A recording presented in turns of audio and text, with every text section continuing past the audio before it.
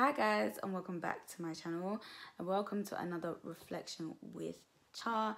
Guys, don't mind my hair. I literally just took out my cane rose, so if you see a bit of dust or see a little bit of sign, don't mind it, you know.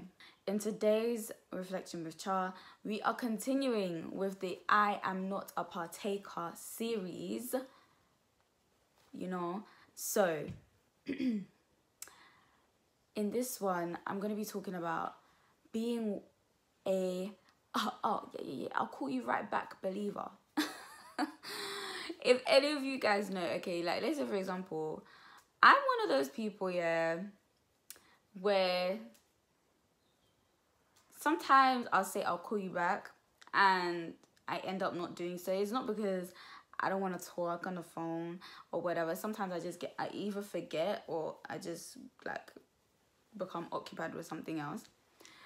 But like, I know there's some people out there as well, like some of you say, yeah, I'll call you back in 5 minutes, yeah, and then you don't. And that's absolutely fine, because we're all human. I suppose we all get occupied, we all forget, do you know what I mean? And whatever reasons that you guys do it as well. But one thing that I've realised is the fact that we do that with God a lot. Oh, yeah, like God is calling on you. He's calling to hear your voice. Maybe you haven't prayed. He's calling to be in your space, to invade your space. He's calling for you to pick up your Bible and read it. He's calling for you to seek his face. He's calling for you to be used in a generation where everything is becoming so dark. He's calling you to rise up and walk and do exactly what you need to do. He's calling you to, you know, do what you gotta do.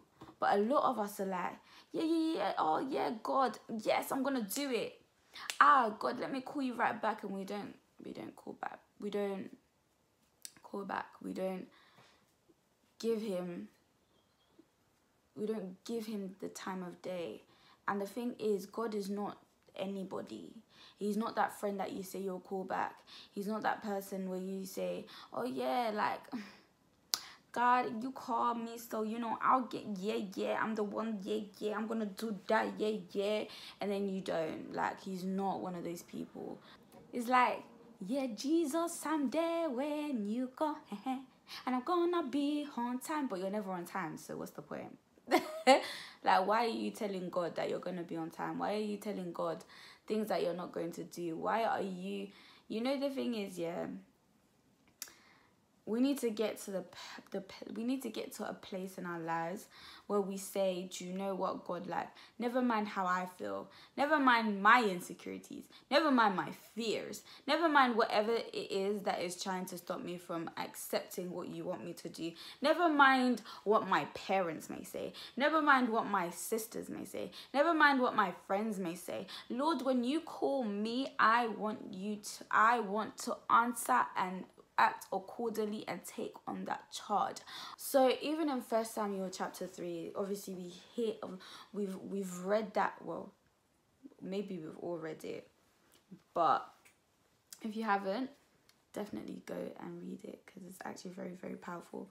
But 1 Samuel chapter 3, where God is calling Samuel. He calls Samuel, and Samuel's like, he goes to Prophet Eli, and he's like, here I am, did you call me?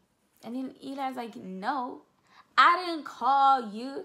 So Samuel goes back to bed, and then God calls him again. And then Samuel's like, Eli, like what's going on? Do you know what I mean? Like, you're calling me, like, hello, I'm here. And Eli's like, no, I'm not calling you. Obviously, read the Bible for yourself. This is just I'm just exaggerating it. But and then Samuel's obviously thinking, like, I keep hearing my name, like someone is calling me, but like, who is it that's calling me? And Eli's obviously like, no, it's not me. So obviously my man's thinking, like, who is calling me? So the third time, God is like, Samuel. And then Samuel runs to Eli, and he's like, what's going on? Like, Eli, like, you're calling me. We're going to go to 1 Samuel chapter 3 verse 8, which says, "A third time the Lord called Samuel. And Samuel got up and went to Eli and said, 'Here I am, you called me.'" And that was the third time that God called him. Then Eli realized that the Lord was calling the boy. Verse 9, "So Eli told Samuel, 'Go and lie down, and if he calls you, say, Speak, Lord, for your servant is listening.' So Samuel went and lay down in his place." And this is exactly what I'm trying to speak on. A lot of the times, God is calling us, or God is calling you to do something. God wants you to do something. Maybe he has a charge for you. Maybe he has an assignment for you. Maybe he wants to pick you for a season because he sees that you can possibly make an impact, or he can use it as an instrument to make an impact in your generation, in your family, in your circle of friends, wherever or whoever God wants you to impact, or whoever or wherever God wants to use you as an instrument or as a vessel to do his work. He wants to call you. But a lot of the time, like I said, a lot of us believers are like, "Yeah, God, I'm always there when you go, but I'm never on time." And we're never on time because we let our emotions get in the way. We let what we think get in the way. And a lot of the time, we don't actually understand that it's something that is more than just us. We think that, "Oh yeah, I can do it by my own flesh and my own power." No, it's everything God, every charge that God gives you. And this is something my spiritual father always says, is a man's vision or someone's destiny or purpose is always much more bigger than themselves. So God will never call you to do something that he knows you can do by yourself. He will never give you a charge for you to take it on by yourself and then proclaim that it's you. You're the one that did it on your own. No, because everything is to return glory back to him because he is God. Do you understand? So I think that's what we fail to realize as believers. Like, if God has given you a vision, you're meant to be doing something so powerful and mighty. Obviously, God using you to do those powerful, mighty things. And a lot of people take it upon themselves to think that they're the ones that are doing it. No, God gave you the grace to do that. Actually, it's God that's actually giving you the guidance and direction to do that. And that's one of the reasons as to why some people step away from the call or is completely ripped and taken off them. And I deviated, but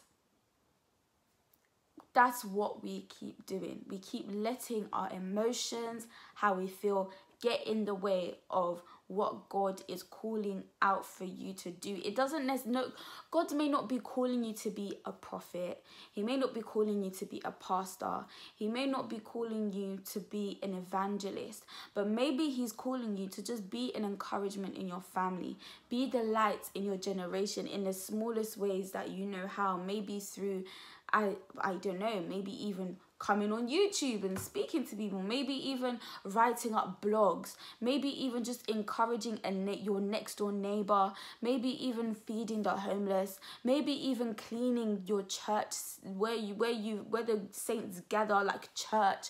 Maybe it's even just, you know, making sure that somebody's day is okay. Maybe it's just an assignment just to brighten up someone's day and somebody can feel the love of God being exhibited through you. It doesn't matter what calling or whatever God is calling you to do, but are you listening? Just like Eli told Samuel, obviously after the third time, but Eli said to Samuel, "No, go back and say to God that, Speak, Lord, your servant is listening." Are you giving your ear to the voice of God? Are you letting God speak to you and tell you what he desires for you to do? Are you allowing him to take his place? Are you allowing him to take the charge? Are you allowing him to take the direction of your life and what he's calling for you to do?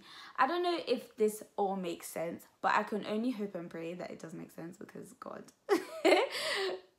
help us.